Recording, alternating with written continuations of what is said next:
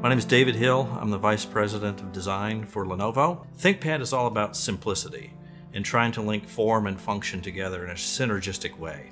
It's not just about what it looks like, it's also about how it behaves and how it attracts people and creates desire.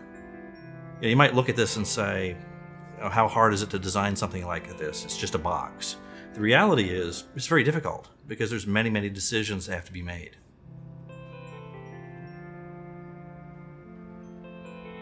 When we start any design project, it's very important for us to understand exactly what the customer's needs are. That means, where will they be using this? What do they expect to do with it? What aspects of the environment or their expectation or behavior are important in the design. The particular objectives of this product were to enable a customer to connect their notebook using a single cable, yet have access to all of their peripherals.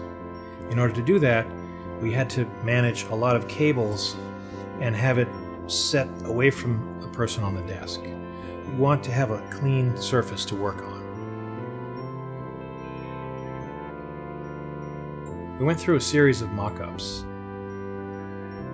We had some that were tall and slim, some that were short and wide, and we found the tall ones less stable. So by dividing the main PCB into two and putting them side by side, we were able to create a very dense, small footprint that had stability that we were looking for. We've made the back of this wider.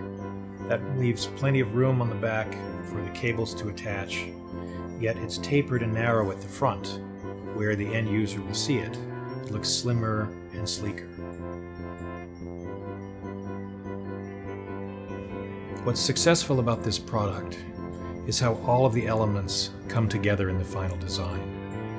The form, the function, the aesthetics of it, it has that clean, simple, sophisticated design.